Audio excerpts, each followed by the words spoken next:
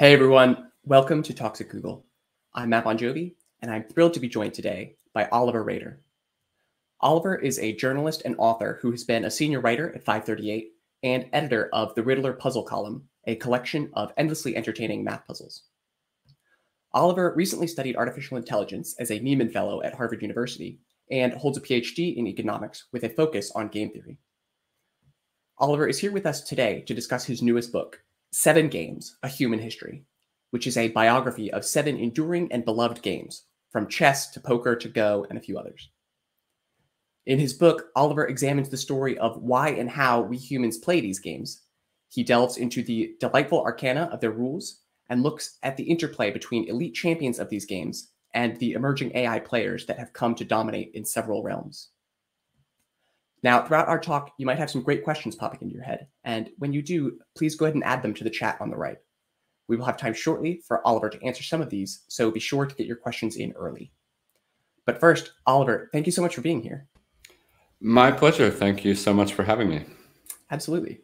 So your book does a great job of both looking in depth at these 7 games that you present, while also being thoughtful on some of the big, almost philosophical questions around gaming. One of those questions that I want to start with is, why do we play games? Yeah, it's a great question, a natural one. Why did I write a whole book about these things? Yeah. I think there's a constellation of answers. I think the simplest, but maybe least satisfactory answer is that games are fun. Games are ways to occupy our time in an enjoyable way. But I think there's deeper, more interesting answers as well. One of these is that games are practice. So there's a famous story that I was told many times when I was reporting this book. Imagine that you're a prehistoric human and you have to hunt to gather food. And there's a few ways you could go about this. You could hunt all the time, but this is incredibly dangerous. You could never hunt, but that's no good either, because then you never get any good at hunting. Or you could invent a game. Throw this rock at that tree. First person to hit it wins. And this game is a way to sort of practice for the real world. And indeed today, in sort of rather less violent times, games are still practice. They distill elements of the real world. So a game like chess allows us to practice strategy and planning ahead. A game like backgammon allows us to grapple with the uncertainty of the world via the rolls of the dice.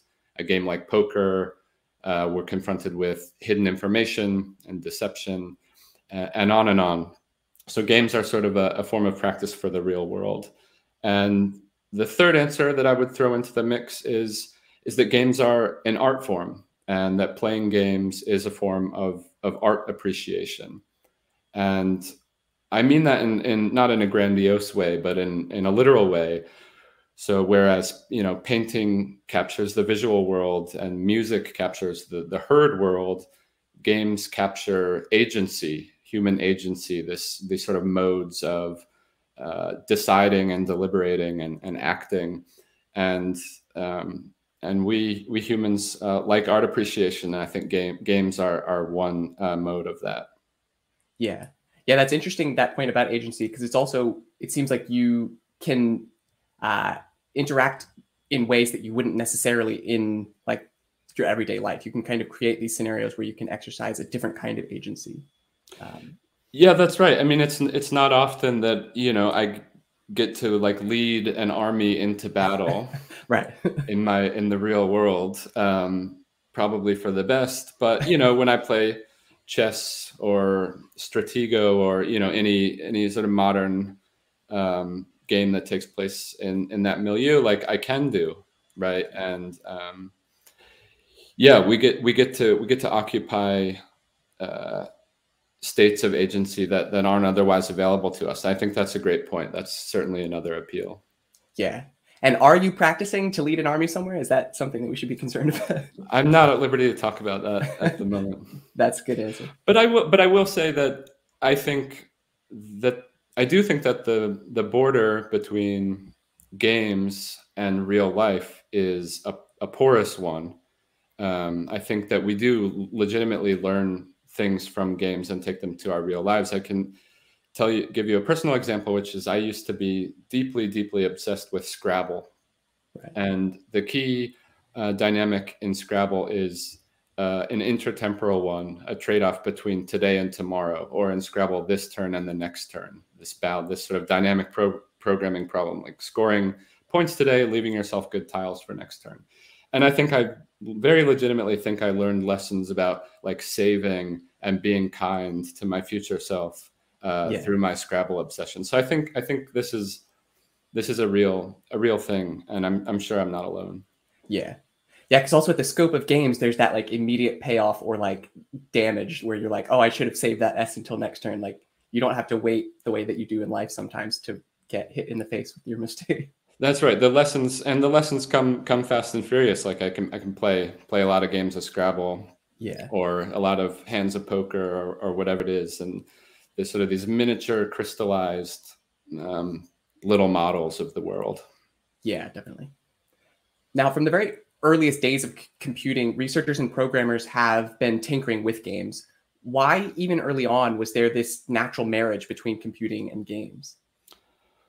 Well, again, I think there's a few answers. I think one is sort of what we've already been talking about. I think if games are practice for the real world for humans, games are practice for the real world for computers. They're appealing to computer scientists for a number of reasons. One is, they're small and manageable. You can, again, just like us humans, you can play a lot of them in a row. They're very easily measurable. So you can put a computer against another computer, and games have winners and losers, and that's data that you're generating. Or you can put a computer versus a human, and if the computer wins, well, hey, in this very limited domain, I have very good reason to suspect this computer is better than the human.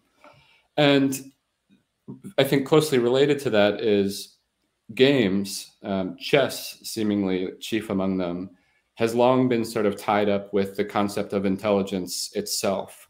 So if you look back at the document proposing this famous AI symposium at Dartmouth in the 50s, and they said we envision computers doing the highest callings of humankind, and they listed them, and there was like writing music and proving mathematical theorems and playing chess. These were like the three things they wanted their AI to be able to do. So I think it's practical. On the one hand, it's practical. Games are a very practical thing to unleash your system on. And two, it's sort of this romantic notion of these higher ideals of humanity. Yeah, that's an interesting point. And kind of going into some of the earlier AIs around games, you talk in your book about checkers and some of the early projects around building AI that can play checkers and win at checkers. Can you tell us a little bit about that? Yeah, I mean, as long as there have been computers, they've played games, more or less. I mean, you had guys like Arthur Samuel on the first big IBM mainframes was testing the IBM machines with his checkers program, pitting two of these refrigerator-sized things against each other and sleeping in the IBM factory, watching these machines play checkers. Yeah. And checkers is the first chapter in my book, and has a really fascinating story. I think checkers gets a real bad rap as sort of a child's game, or sort of pre-chess, sort of this thing that's limited to indoor recess when you're in elementary school or whatever. Yeah. But checkers was this first real test of machines, and sort of the computer programmers started figuring out how do I quickly and efficiently traverse the tree that is a game of checkers? How do I accurately evaluate positions on this tree once I get to them? And sort of, checkers was the site of a lot of really seminal computer science, and the site of an absolutely fantastic sort of, I was about to say human versus machine, but really human versus human battle that I talk about in that first chapter. Yeah. And one of the things that that you talk about again in the chapter is that the AIs were initially able to find certain positions that had potentially eluded human understanding, or not sort of the human record on checkers. Can you tell us a bit about the term cooks that you have and why those moves were important for the game of checkers?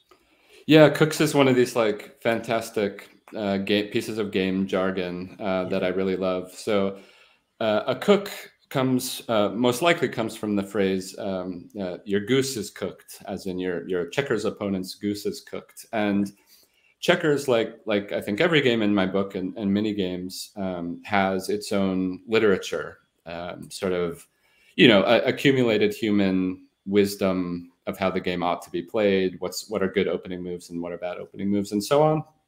In some cases, these books are many volumes long, dense with checkers moves. And a cook is a good move that is not in the literature. So a cook is something that you can unleash to your opponent's surprise. Because the thing about checkers is so many games are drawn, even more so at the highest levels than chess, where there's a lot of draws. And one win is hugely important in checkers. So you spend all your time hunting down cooks. And indeed, that's what Jonathan Schaefer, a computer scientist still at the University of Alberta, set his computer program to work doing, hunting down these cooks, these little pieces of checkers knowledge that had escaped the accumulated human wisdom. Right. So at the highest level, these checkers players would have gone through this literature a number of times and would know kind of almost intuitively these set of moves that have been done before. And when there's something that's completely different, that would be such a strategic advantage in those moments. Yeah, that's exactly right. And mathematically speaking, checkers is simpler than chess, of course, but its top players make up for that difference by looking deeper into the game. 20, 30, 40 moves ahead is not uncommon for a top checkers player to be able to search his or herself into the future of the game. So yeah, so much of that tree was fairly well known via memorization or study or whatever else. But occasionally, there'd be a branch or a twig that had escaped. To belabor the metaphor, all the human climbs up this tree, there would be a path that had been invisible, and eventually someone or some machine could discover it. Yeah. Yeah, and you alluded to that there was this kind of face-off between the checkers AI and the human story. Can you tell us a little bit about that, and specifically what it was like after this AI had done battle with the human? Right. So Jonathan Schaefer's program was called Chinook, which is named after a wind that blows through Canada. The reason why it was called that is checkers is in some parts of the world called drafts. So wind, draft. And this was his life's project, quite literally his professional life's project for almost 2 decades. This was what he did. And as his program, Chinook, got better and better at checkers, Schaefer wanted to test it against the best human in the world because, what computer scientist wouldn't? And he learned of a man named Marion Tinsley, who was the best checkers player in the world. And I would go further and say I think there's a very strong argument that he was the best competitor at any competitive pursuit in the history of the world. Over a 40-year stretch of play, comprising some 1,000 tournament games, Tinsley lost exactly 3 times. So, of course, Schaefer wants to beat this guy with Chinook.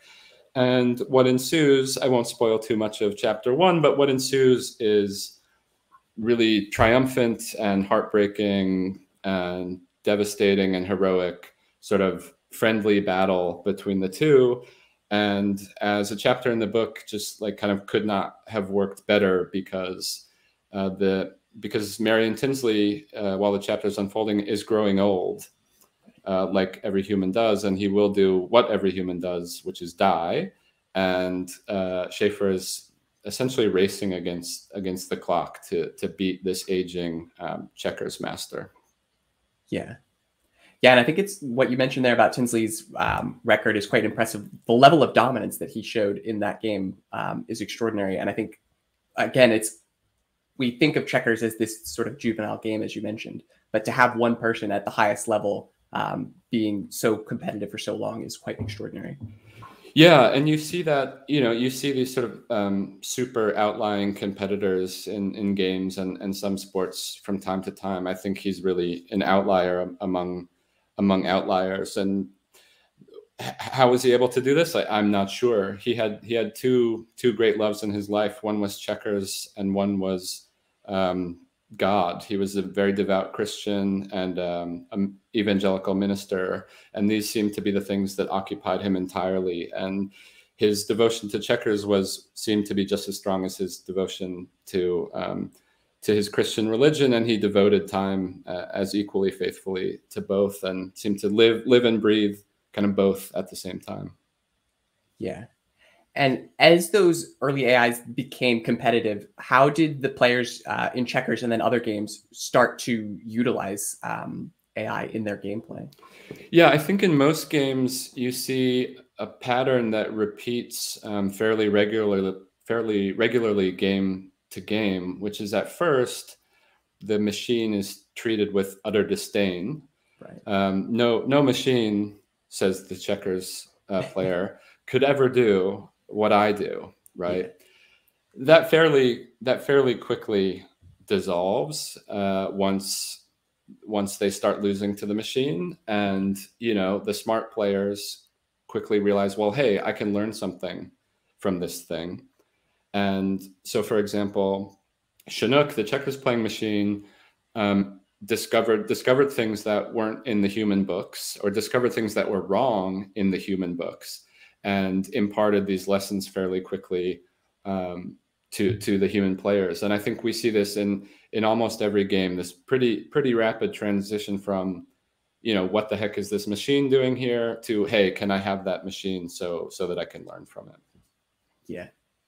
Yeah, it's quite extraordinary. I think also the pace at which change can happen when obviously when it's humans, you have often centuries or even longer of history of playing this game, but you can only play so much so quickly. So then when you have this extra piece where you can have this additional knowledge come so quickly, humans themselves can then improve at quite dramatic rates. Yeah, absolutely. And I think this is one of the most profound effects of AI in the games context, is the democratization of skill in games, and, as you say quite rightly, the acceleration of the dissemination of knowledge about a game. So anyone can get good, whereas maybe before you had to live near a good chess club, or have a good chess teacher around, or be able to afford one. Now anyone can become good, and anyone can become good really, really quickly. And I think, as a lover of games, I think this is wonderful. And I think getting even a little bit good at games just opens that game up so much to you. You can really see what that game is about, and increases enjoyment. So I think that's right. This sort of democratization of skill, and just a broad-based increase in the level of play in tournaments and at the competitive level. Yeah. And one of the things you talk about in your book, specifically with regards to chess, is that not only does it democratize the skill, but it also democratizes the ability to be a fan of the game. And you talk specifically about chess tournaments that then have this AI-aided indicator of the strength of different moves, and you can then more easily follow along and understand that, what someone just did is actually a really good move or a really bad move, without having to be able to see the game the way that those players do in the depth that they do. Yeah, that's absolutely right. And I think it's a little bit of a double-edged sword, and I'll explain why. But to sort of set the scene. So I, for example, have covered the last 3 World Chess Championships for FiveThirtyEight, where I used to work. And yeah, I would watch along with the engine, as chess AIs are usually called. And yeah, on the side of the little picture of the chessboard on my computer screen is what sort of looks like a thermometer. And it will be, if white is winning, it fills up more white. And if black is winning, it fills up more black, and can twitch back and forth. And this is really wonderful for, you know, a sort of middling novice journalist like me, novice at chess. And I can sort of get a sense of what's going on in this sort of snapshot way. The downside, I think, is it could trick me into thinking I know everything, right? Oh, I see the thermometer move up, you know, wow, what a terrible move by white or by black, whatever. And I think it's important to sort of use computer analysis as sort of one component of a sort of menu of tools. Because if you can't explain, you know, if you can't explain why the digital thermometer ticked this way or that, you might be relying on it too heavily, which I think, you know, that maybe this is, we don't need to get, this is a very long answer probably, but this is a big problem with AI in a lot of contexts, in my view, is this sort of black box issue where, you know, I see the output, but I don't understand the reasoning. And that crops up here and there in games too. Yeah. Yeah, that explainability issue does come up even in your book a few times with respect to games. I'm curious, from the journalist perspective, you were mentioning that like having that indication of the strength of moves can be this double-edged sword. Does that at all influence the importance of like the narrative that you're telling from the journalistic perspective? Or do you think it helps or hurts that, or makes it more important that you need to stress the narrative? It's a great question. I think it's a useful tool, but one tool of many. So one way we did use that, and I say we because I was assisted by excellent editors and data viz people, was a sort of a timeline of every game, move by move, how this evaluation changed over time, as each of what ended up being 11 games in the most recent World Championship unfolded. You know, and some of them look like the game has flatlined. Some of them look like cardiac arrest. And, you know, they give this nice snapshot of what the game was like. Was it exciting? Was it, you know, like a winning percentage went dramatically up and down, say, in NFL Weekend recently. Yeah. So it's one tool of many. It gives you a snapshot of sort of who's ahead and who's behind, and very, very useful to sort of get your quick bearings. But, you know, as any, I think, a good journalist in whatever field would do is, you know, you try to talk to folks, you listen to the players' comments after the game, see if they can explain what they were thinking, talk to other strong grandmasters, get their take on this move or that, and yeah, just try to assemble a collage and from a lot of different sources. And I've been really lucky that a lot of chess players much stronger than me are willing to sort of hold my hand and walk me through it. Yeah. As an aside, I heard that you have played Magnus Carlsen before. Is that true? Yeah, it was one of the most traumatic experiences of my life. Yeah. Well, I was going to say, I don't want you to take this the wrong way, but like, how did that go? Yeah, it was occurred under sort of mysterious circumstances. I assume they had gotten wind of my chess writing, and I was invited to the headquarters of the United Nations, which already was a weird day. And it wasn't just me; it was a simultaneous exhibition. I was one of many victims, and if I'm remembering correctly, I lasted 29 moves, but that's dramatically overstated. I mean, the game was over. Far. My king almost ended up on the entirely opposite side of the board. But I did put Magnus Carlsen in check, which was, I think, something no one will ever be able to take away from me. Yeah. Did you just stand up and yell out, check? I wasn't quite. I thought of doing that. I resisted, but I did delude myself. And games are a real fertile garden of delusion. I did delude myself for half a second into thinking, yeah, I'm going to, but of course, there was never any chance. That's fair. So I do want to talk about this most recent World Chess Championship last month. One of the things from that is that we saw 3 of the most accurately played chess games in championship history. What does that mean, first from a technical standpoint, and then what does that mean for how chess is played and the game of chess moving forward? Right. So that's exactly right. 3 of the most accurately played games out of, I think, on the order of 1,000 World Championship games that have been played in history. And yeah, what does this mean? Well, basically the the engines, the computer players, are so good these days that, essentially for these purposes, indistinguishable from perfect. So you run the actual World Championship games through the engine, and the engine spits out something called average centipawn loss, where centipawn is kind of what it sounds like, a hundredth of a pawn. So they measure how much did your move differ from the optimal computer move in centipawns. And I don't remember exactly, but the average centipawn losses in these games is something like 2 or 3. Very, very tiny slivers of a pawn. Right. And yeah, why were they able to do this? Well, it's because more or less they're mimicking the play of the very computer that is judging their play in terms of average centipawn loss. So humans are slowly but surely, I think, asymptotically kind of approaching this computer-driven ideal play, and that's had a wide variety of effects on the game of chess at the highest levels.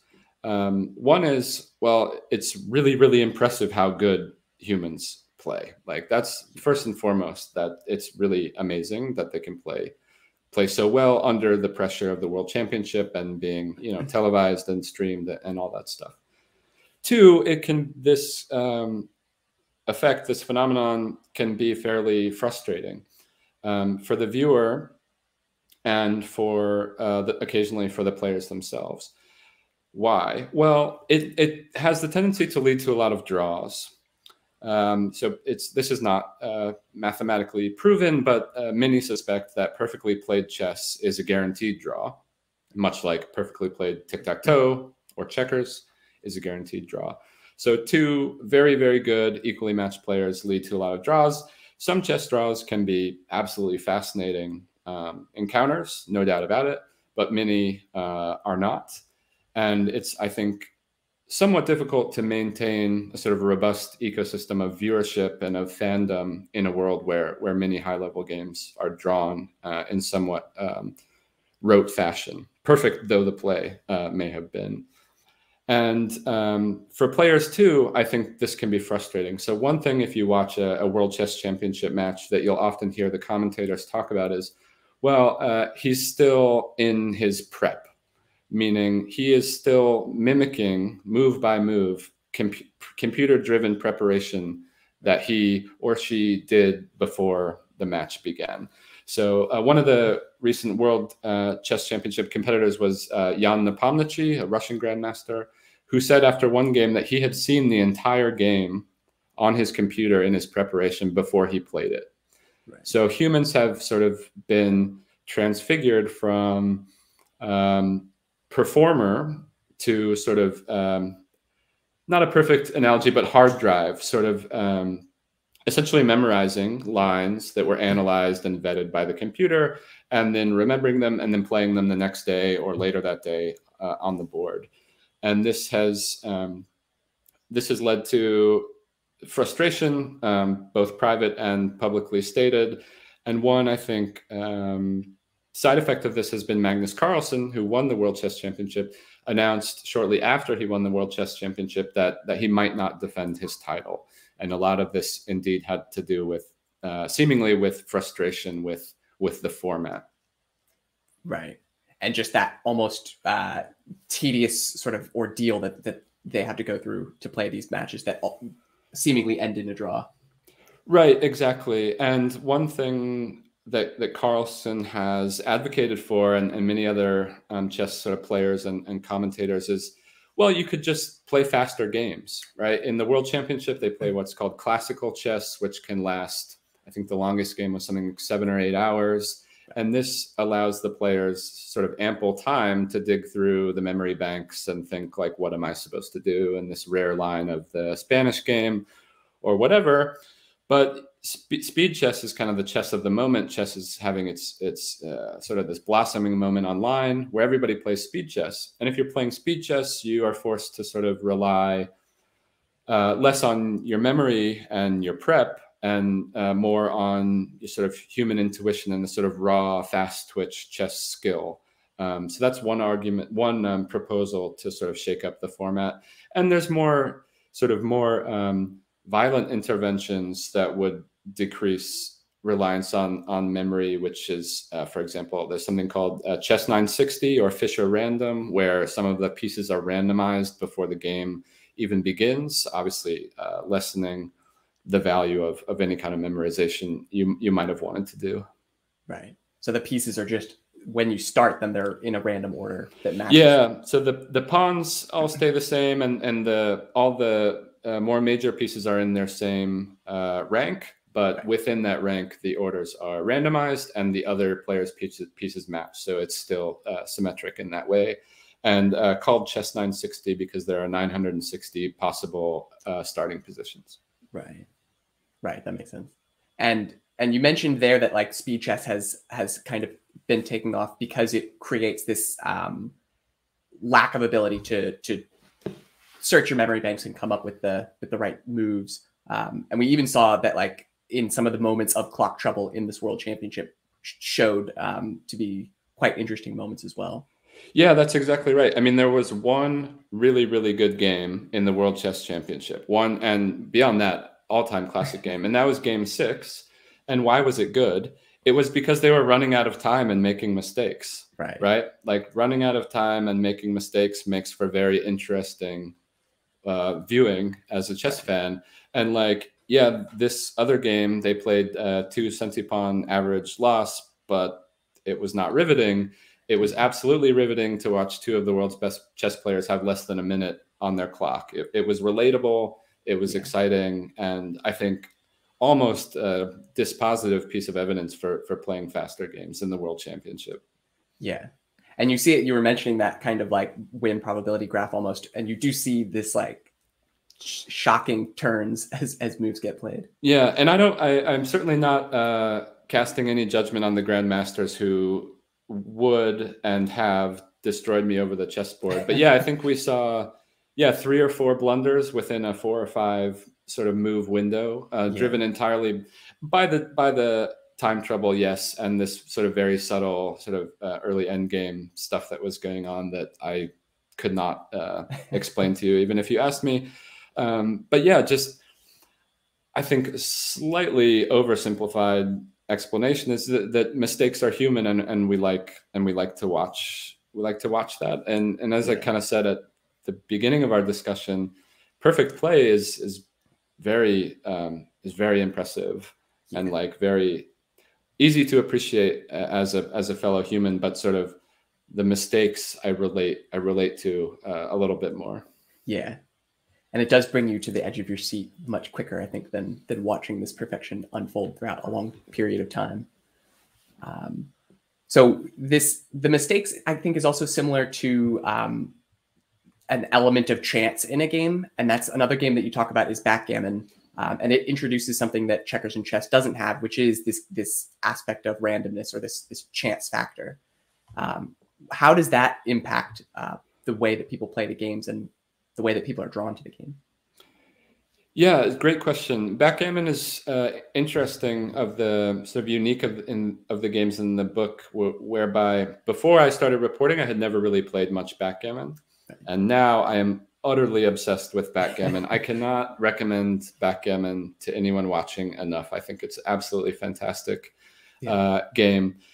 So the games, step back just a half step. The games in the book are ordered purposefully. And the idea, although it's a bit of a rough one, is that each chapter and each game adds a sort of feature. So exactly as you say, as we move, I think, from the chapter on Go to the chapter on backgammon, we're adding a random element. When we get to poker, we add hidden information and so on. So the random element is this sort of first big difference from checkers, chess, and Go. And I think that the impact of chance affects different sort of interested parties differently. So there's like the new player, like me, the elite player, like someone named Mochi, who's the best player in the world, who I talked to for the book. I can talk a little bit about our conversation in a minute. And then the machine, how does it affect the machine? I think for the beginning player in a game like backgammon, skill is the most beautiful part of it.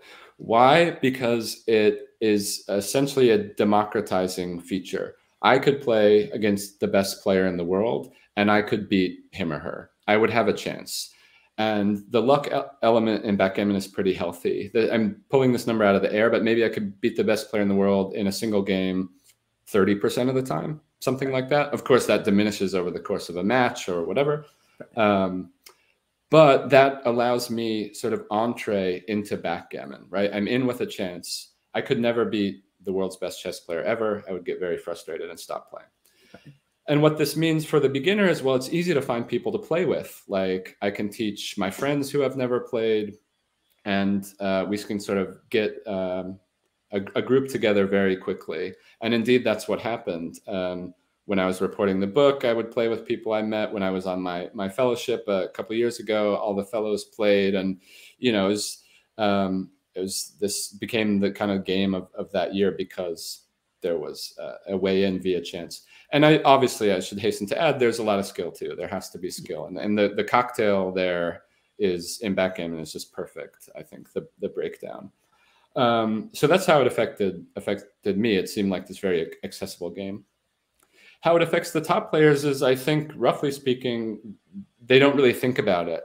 Of course, they think about the probabilities, they have to, but they don't think, oh, I got unlucky or I got lucky or there's chance. It's just, it is what it is. The dice fall how the dice fall, and you make the best move given the dice available to you, and you move on.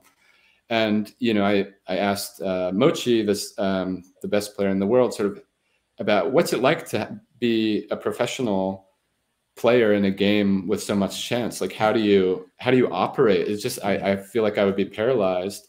And he gave me roughly this same answer I was just describing. Like, it doesn't matter if you play enough games, you have the law of large numbers type argument. Like there's no chance. And, Mochi is equivalent to the house at the casino, right? The house can lose in the short run. The house is never going to lose in the long run. And I think for the machine, for the programs, backgammon is pretty interesting. Backgammon is one of the first really serious and successful applications of neural network ideas. One of the reasons why it appealed to, so Gerald Tesaro, who's at IBM, was one of the first to work on this really seriously. He's still there. I interviewed him for the book.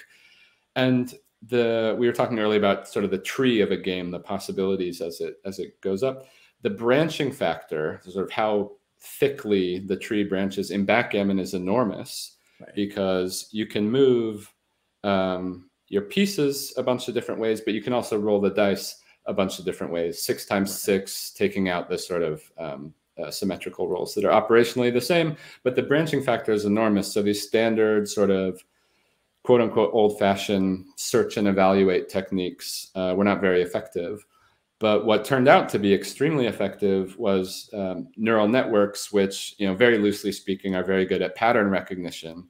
And that's exactly how strong players play backgammon, not thinking through every single twig above them, but sort of recognizing a sort of broader pattern of, oh, I recognize this part of the tree kind of thing. And the computer turned out to be very good at it. So the injection of just a couple of dice sort of really sort of dramatically dramatic upheaval for kind of the flavor and the nature of a game.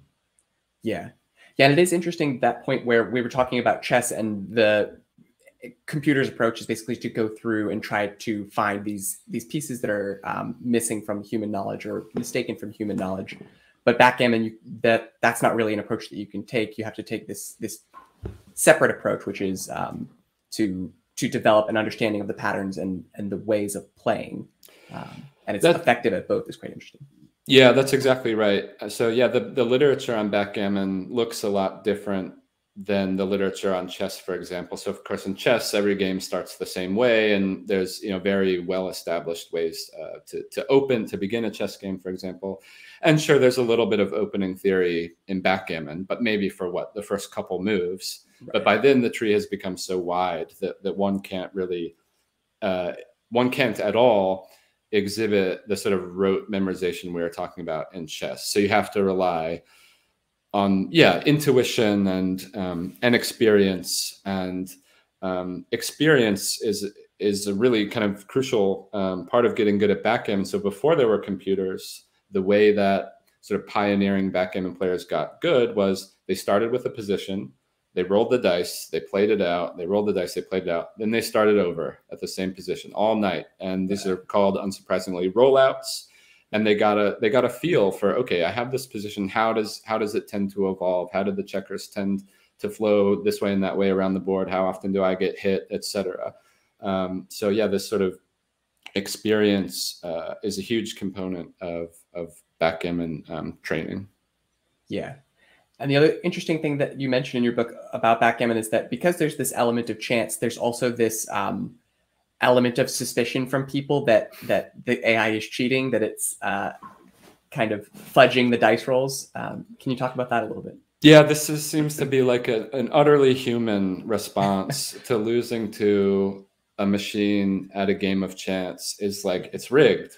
Right. Obviously it's rigged. And this is a form of what we were talking about earlier. What is this machine doing here? It can't do what I do at this game. And indeed, so the XG, Extreme Gammon, is kind of the most popular backgammon AI that you can kind of play at home. And you know, I play it constantly on my phone to the detriment of like whatever it is I'm supposed to be doing. Yeah. And yeah, when I started out, it's like, this is rigged. These dice are rigged. And I think you hear that a lot, to the point where backgammon websites or programs have disclaimers saying like, look, these, we promise Right. we can prove it to you. And most of them even have settings where, sure, go ahead and roll your own dice at home, enter them into your computer, and go from there if you really, really want to. So I think this is a natural kind of, doubt, delusional response to losing to the machine. We'll take any excuse available to us. Yeah. And I wanted to talk briefly about the game of bridge, and because it also has this interesting thing where, so it's a card game where you have a partner and you have to attempt to form a strategy with your partner, but you can't really communicate openly. There's some game elements that allow you to communicate information. But compared to these other games, it seems like it's like absolutely rife for cheating. It seems almost trivial to cheat at this game. How does that impact the way that people see the game, and then also the way that AIs could perform in these games? Yeah, it's exactly right. It's sort of another very, very human response is like, how do I gain an edge in this game? I cheat. So yeah, you're only allowed to sort of communicate with your partner via the auction. This is sort of very structured thing that takes place before the card play in a hand.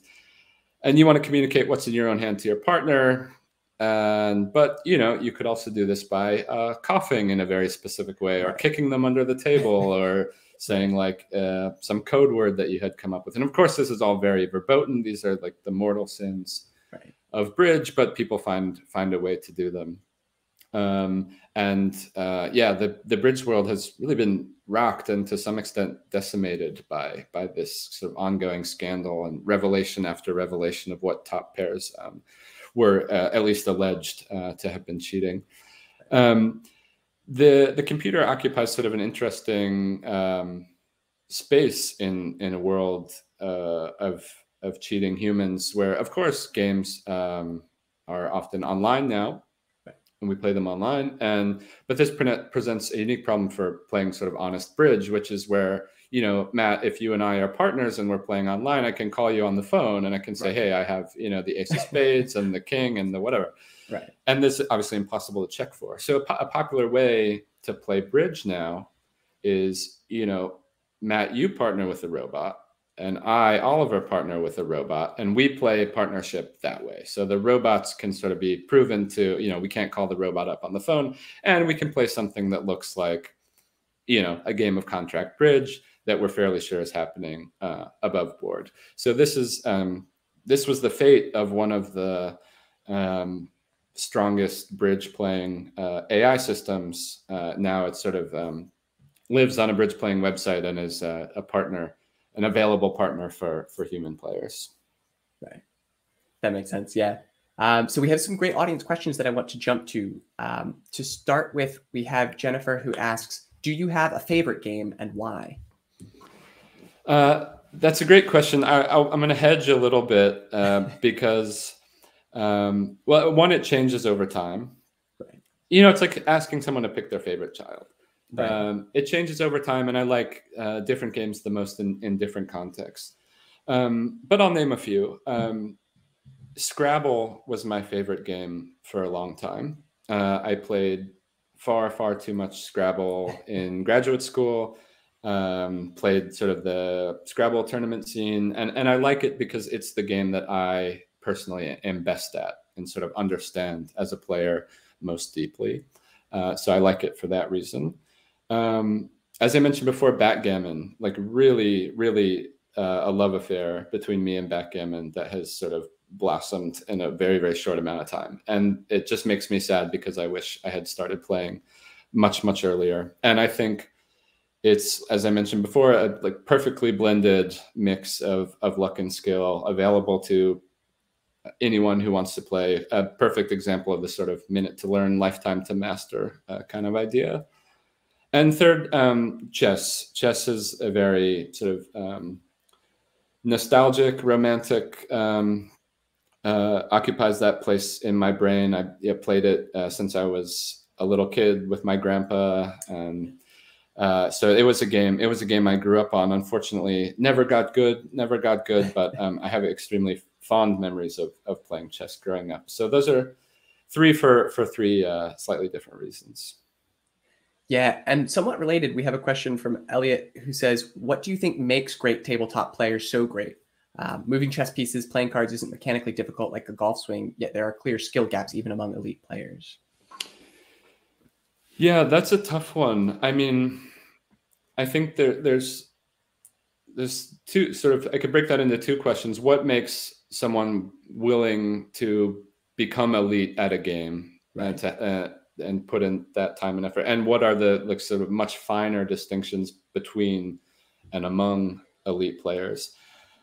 I think probably unsatisfactory answer is just like, you have to really love the game, like whatever that means. Like that doesn't even mean you like it, right? You just have to love it. Like you just have to like be driven to spend a lot of time. And every game in the book requires just uncountably large number of hours devoted to it, whether it's learning Scrabble words, whether it's memorizing chess openings or end game tactics or whatever. So just, I think is sort of inexplicable. Like, why did I spend, these 10,000 hours studying Scrabble words? I have no idea. Yeah. As sort of a meditative thing for me. Yeah. The gradations between the best players in the world, I don't know.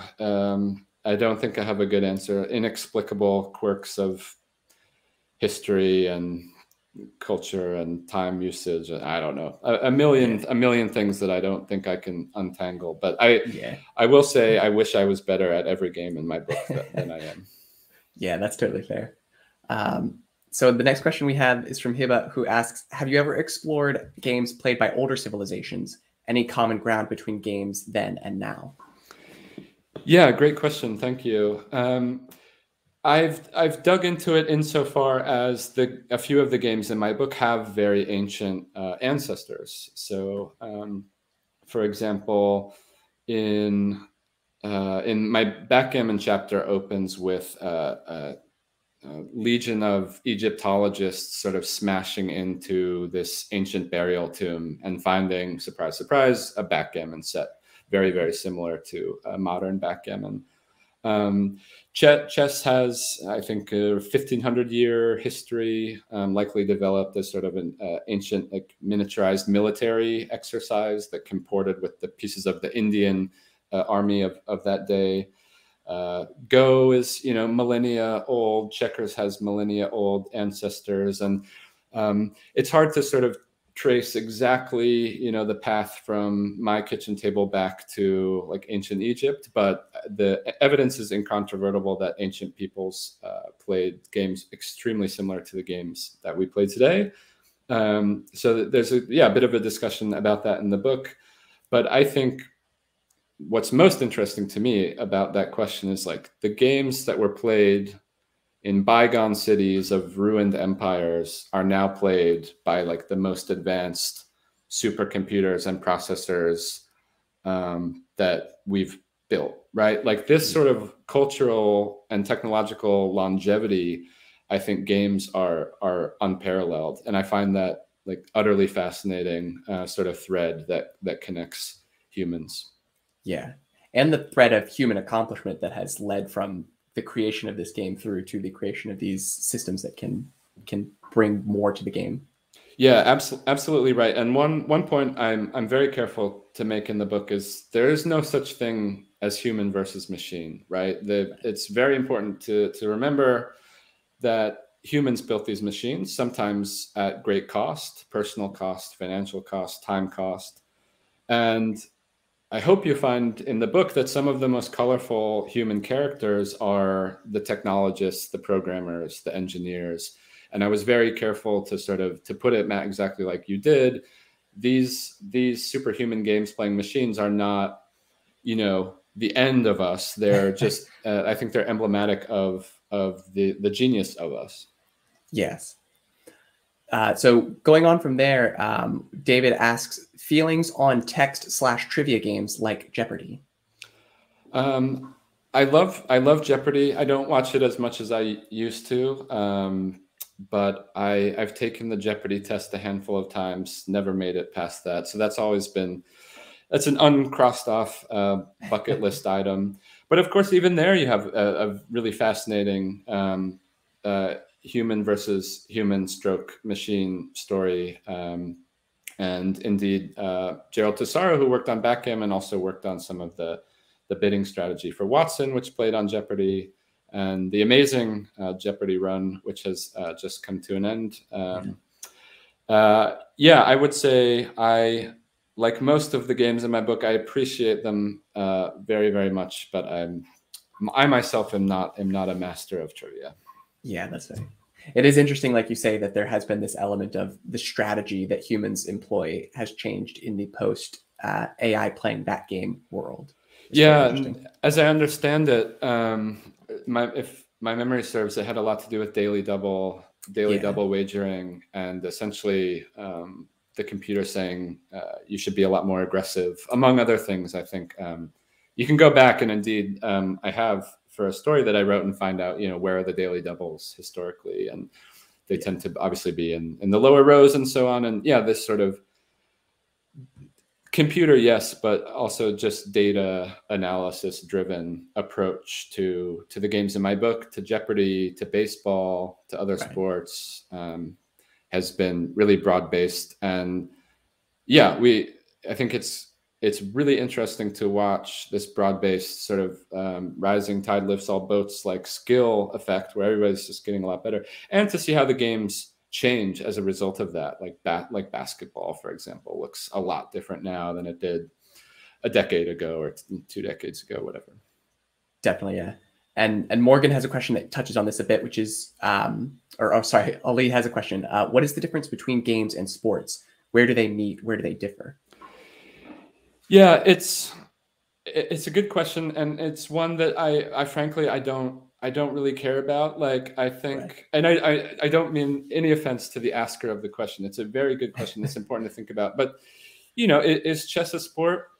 Sure. Like, why not? Is basketball a game? Sure. Why not? And these are very slippery concepts, and sort of the definition I offer in the book, and I sort of introduce this character, Bernard Suits, who is a philosopher of games. And he called games the voluntary attempt to overcome unnecessary obstacles. That was his entire definition.